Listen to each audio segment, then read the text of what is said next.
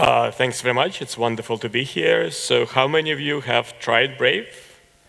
Yay, lots of you. Great, this is wonderful. So I'm here to tell you about all sorts of things. So actually, primarily these three things. I'll tell you about the browser and why, in a sense, you need a new browser, or you might need a new browser. I'll tell you about BAT, the basic attention token, and why you might care about that. And lastly, I'll tell you about both our progress so far and about some of the things that are coming up. So this wonderful world that some people call Web 3.0 or Web of Value, I'll give you some hints about that. Arguably, most of us don't quite know what's coming just yet, but hopefully I'll provide some excitement for the morning as well. So here's a glimpse of our vision. We are focusing on privacy. We want to provide a private by default browsing for the end user. Yeah, we feel quite strongly that the browsing that we have today is not something that we wanted in the first place. I'll tell you about all sorts of shenanigans with third parties. Did you hear about the British Airways hack from just about 24 hours ago? Yeah, do you know what was at fault there? I mean, do you know the culprit? Well, okay, we'll talk about that in just a few minutes. So hold on to that thought. So the first goal clearly was not enough. So we have a second goal, which is we want to reform or disrupt digital advertising. The way advertising is done online, we want to do it differently. We want to do it in a way that's more effective and also in a way that's more privacy preserving as well. And I'll show you how we plan to do that. And as part of that, we have this crazy idea, well, one of many really, which is that we want to compensate users for their attention. We want to pay users for their attention quite directly.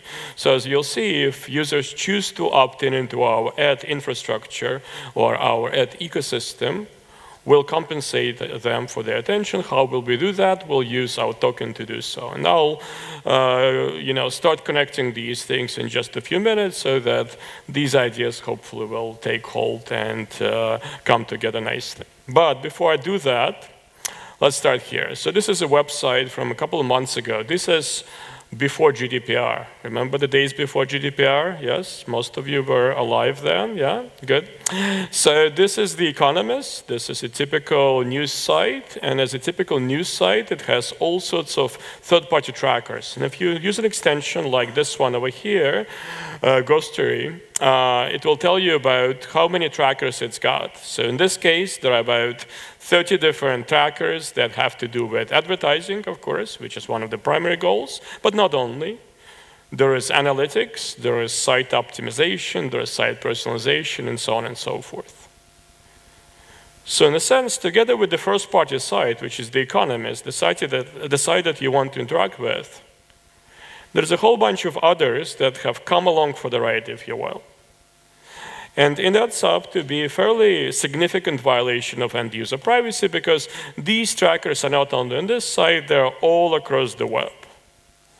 And why are they doing that? Well, it's largely clear, right? So one of the reasons for that is they want to build profiles of the end user by observing how they travel from one site to the next, and so forth.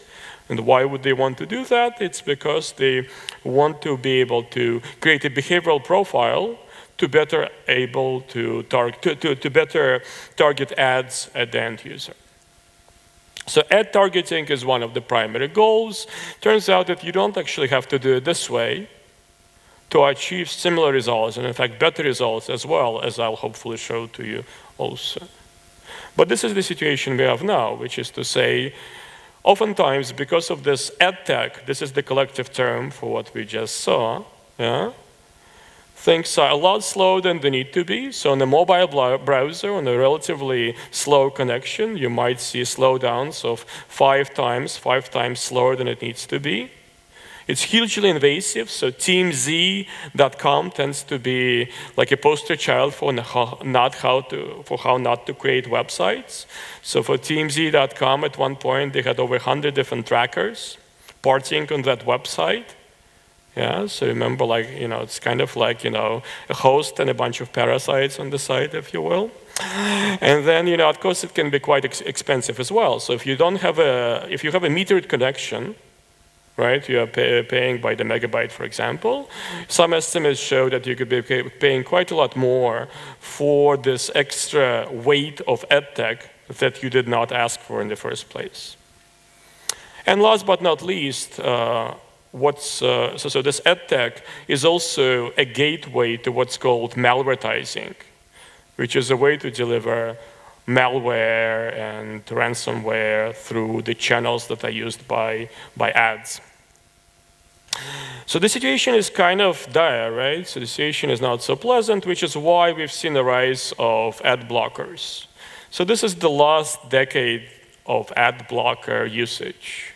So we see it being a fairly fringe phenomenon down here. And by now, this is about a year ago, we see, well, almost close to 500 million people using ad blockers. So another show of hands, how many of you have tried an ad blocker? Okay, almost everybody actually, which is very typical, but not so. If you go outside, you'll see some exception to that rule. So it depends on the country. So for example, in Germany, the usage is quite high, maybe 40% and more. In the UK, it's something like 25%.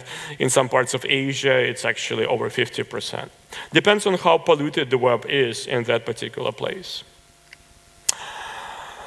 So in the UK, actually, the web is not actually as polluted as it used to be. There's a different phenomenon that's raising its not so pretty head, which is this, right? Paywalls. Have you seen these? Yeah? Frankly, just about any website, any news website, that is to say, that values its own content, has some sort of a paywall. And some of these things look like this, right? So this is one of them, here's another, and here's another. And in some cases, it's what I call a nag wall. So The Guardian, for example, right, they try to encourage you to sign up, and they try to guilt you into this as well, right? They don't insist, but they ask nicely, and they keep asking nicely until you're like, oh, I just give up. Different approaches, all sorts of psychological tricks, but like, what does this tell us?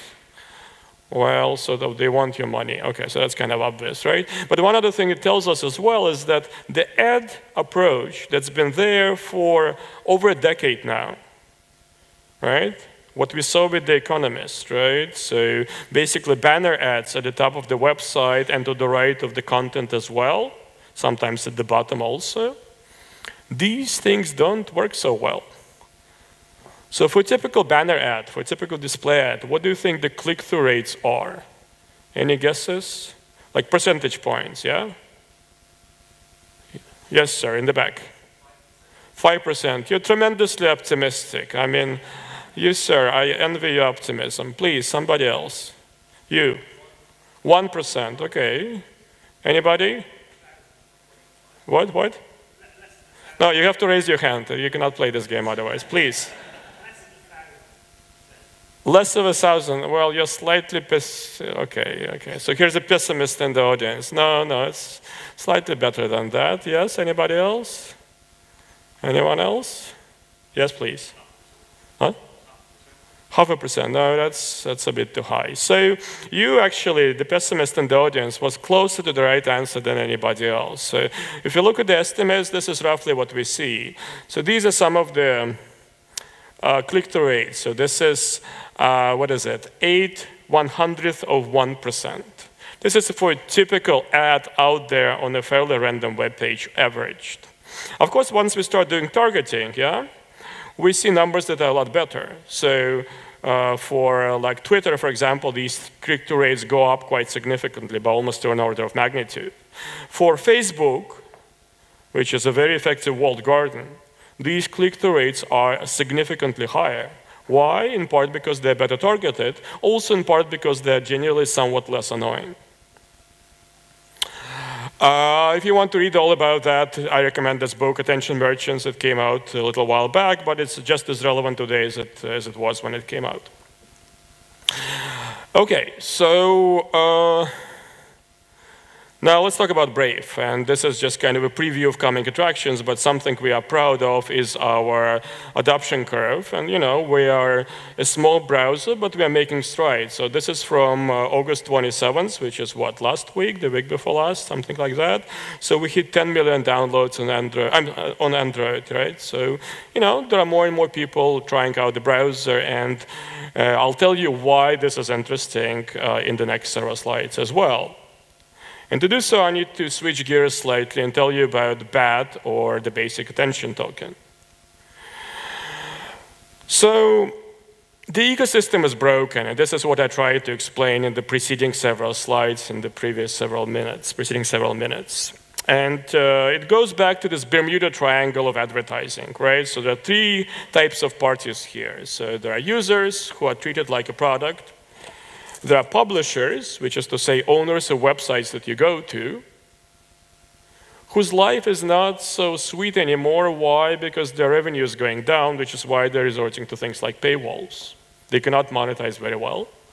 And then advertisers. And you'd think that advertisers are doing spectacular, but the thing is that they're not, right? And part of the reason is because it's ad fraud. So ad fraud is a really huge problem in that space. So if they get a report that says, well, we just showed 10 million impressions, like how do they know that this is actually true? So ad fraud is a huge problem. There are some estimates there, yeah? So we're trying to address all of these problems at once because, well, I guess we try to be ambitious or something, I don't know. Anyways, I talked about some of these pain points. Let me skip this slide. I think there are a lot more details than I have the time to cover. But ultimately, what we attempt to do is we try to use a token in order to address these challenges, right? So the token becomes a medium of exchange in that Bermuda Triangle of the user, publisher, and advertiser. So when it comes to the user, we plan to use BAT to reward users for their attention. When it comes to publishers, publishers will receive BAT based on the amount of user attention. So and the revenue will increase, as it says here, as inefficiencies go down. So this is an alternative way to monetize content, and this is what we have currently in the browser. And this is a system we've been running for about 9 months, and we have thousands of publishers who have signed up by now. This is a way to fairly directly compensate publishers for the content they provide. This is a form of micropayments, if you will, and I'll explain some of the details in the next few slides as well. And lastly, advertisers. Turns out that there is a way to please these people as well. Why? It's because we are building a system that avoids ad fraud by design.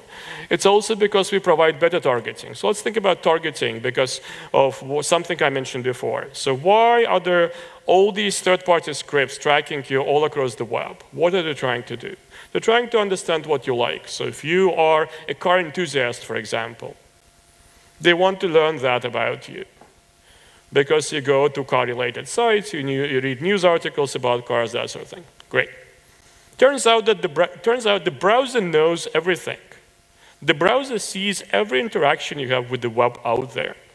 So the browser has a much more accurate model, a much more complete model of what you like and what you don't like, as a long-term interest, as a short-term interest, in terms of search intent, in terms of purchase intent, that sort of thing. So the browser sees everything that there is to see, and as such can build a much more accurate user model that can be used for purposes such as personalization of content or website content or targeting of ads. Right? Remember the point I made about walled gardens like Facebook. The reason they can target ads there so well is because they know a lot more about you. It's simple. Okay. So a tiny bit more about the token. I don't want to dwell on that. We did an ICO, so that was the fastest ICO in history, June 1st, 2017. It's been a little bit over a year, raised that much money in 24 seconds, and that was that. And that's what enabled the project to function and grow, and we can hire people. We have over 70 people working on different parts of the browser and the BAT ecosystem now. And as you can read about on the website as well, so this project unfolds in 3 stages. The first stage, this is what the Mercury stage, yeah? So we have been running that. So we deployed this some months ago, and we've been running that for a while now. This is the contributor stage.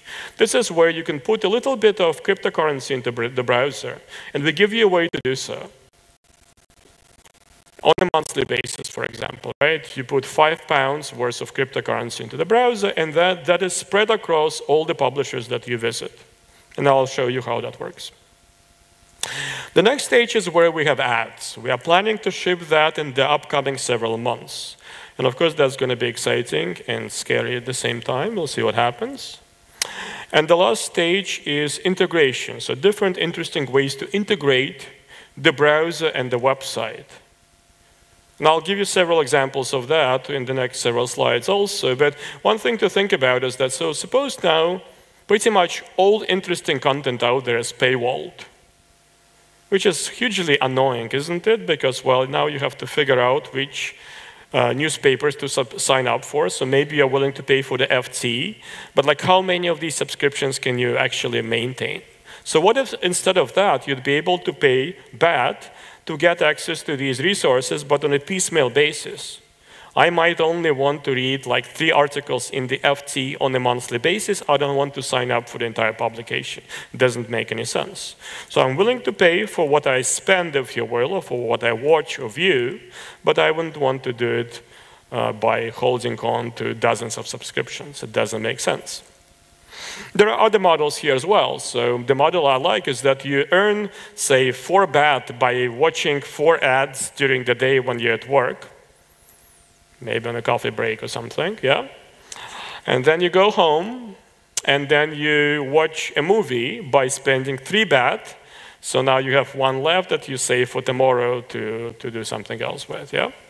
So this is a model where you can both earn the token and also redeem it within the same day. And that's quite a powerful model because it allows you to basically just enter this ecosystem by doing things that you would sort of do naturally more or less anyhow. So some screenshots from the browser here. This is your typical, I mean, this looks slightly different. This is from a couple months ago. The UI keeps changing on us because we have some wonderful designers who do that all the time. But this is your standard browser kind of configuration tab. And there's this payments thing over here that tells you how much your monthly budget is. It's not a lot, but it's just kind of, if you BAT here, yeah, so this is what it is in BAT, and this is what it is in US dollars, and we can show other currency as well. You can add some funds here as well. And these are the publishers that I compensate. And here's another one that's similar to that, but clearly from somebody else. And then here's another one of these as well, and there's another one also. And so here's my contribution statement for the month.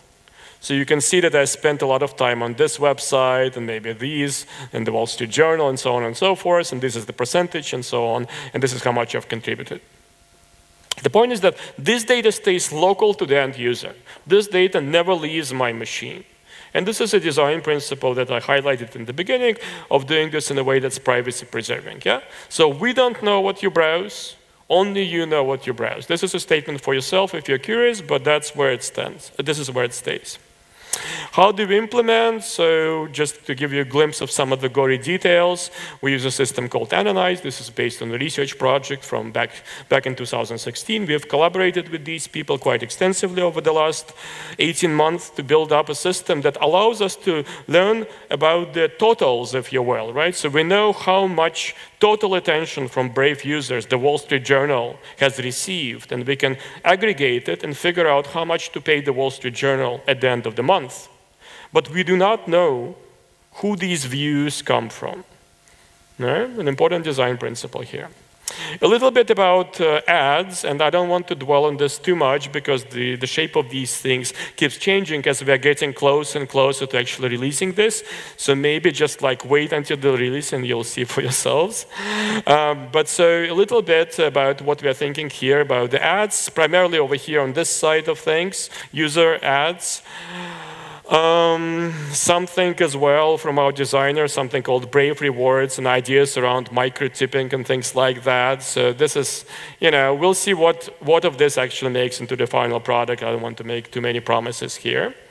But the idea here is that, yes, so there's that. Watch out for that product coming to a browser near you in the next couple of months. But the principles I've already explained, which is to say, if you watch an ad, and typically this would be some sort of a video kind of thing. So maybe there'll be 10 seconds of video, 20 or something like that. At the end of that, you'll be compensated for having done so. Yeah, this will be maintained within your wallet that's in the browser, which is already quite a novel concept to many users, most users in fact. And then you'll be able to use that to gain access to content or potentially other things as well. We're working on some other ideas in this space also.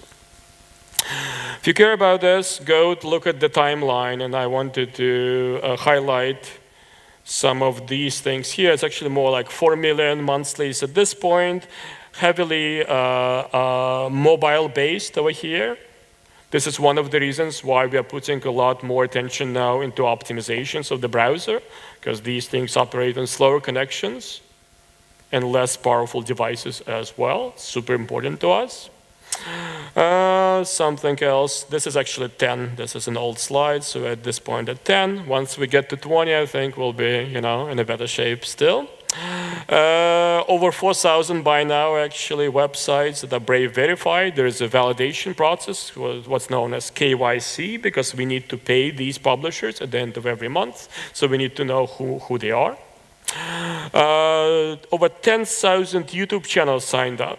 Why these YouTube channels? So Google has monetized a lot of YouTube creators. Within about a week of us announcing that we now support YouTube channels in Brave, we had over 10,000 channel creators sign up. So there's a lot of hunger for this kind of stuff. Why? Because they look for other ways to get paid for their content, because ads don't work for them, or they don't work for them particularly well. And this is how many subscribers these people have. Okay, great. Some partnerships as well. I'm going to unfold that and kind of talk you through a couple of these things. So we have a focus on privacy. So we have a partnership. I don't think this is working. A partnership with DuckDuckGo over there. We have a focus on crypto. So this is why we have MetaMask embedded in the browser, and we have had it for some time.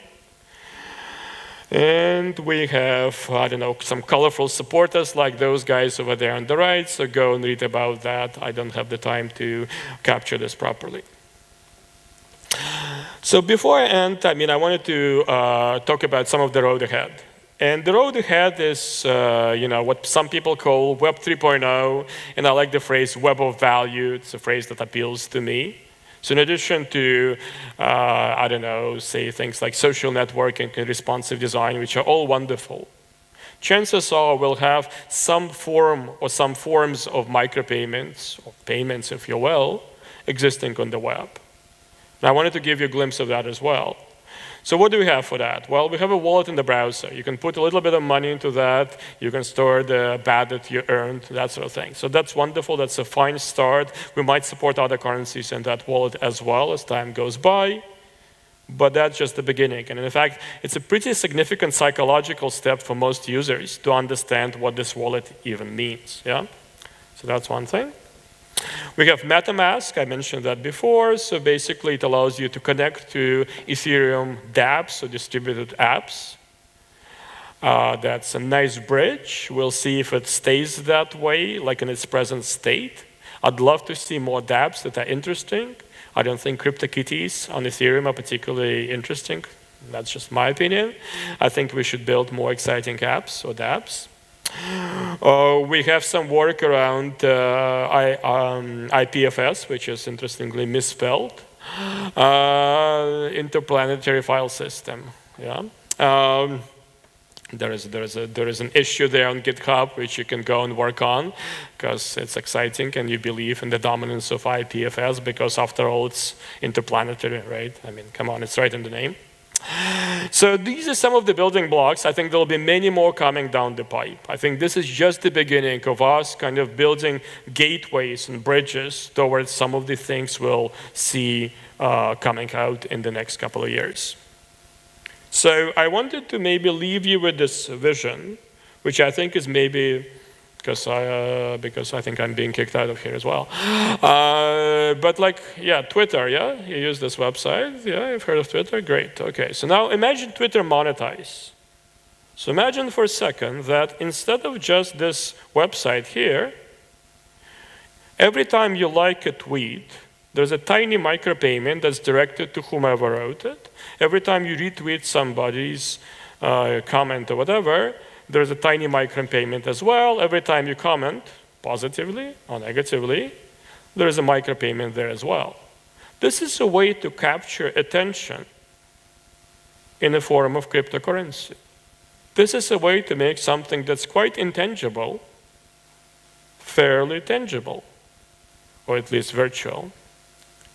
So somebody who is popular on Twitter, like who do we know? I don't know, Kim Kardashian, the president of a country somewhere there far away, things like that. So they'll be able to actually take that and take it to the store, if you will, take it to the shop. That's kind of exciting. So stuff here, great. Okay, so building blocks, I covered that. Stack Overflow, okay, no time for that. Other exciting examples, no time for that either. Yes, so we have an office in San Francisco. We also have an office in London and Shoreditch. So if you have friends or relatives who are looking for work, have them come and talk to me. That's it. I'm being kicked out, so thanks. No, I'm not being kicked out.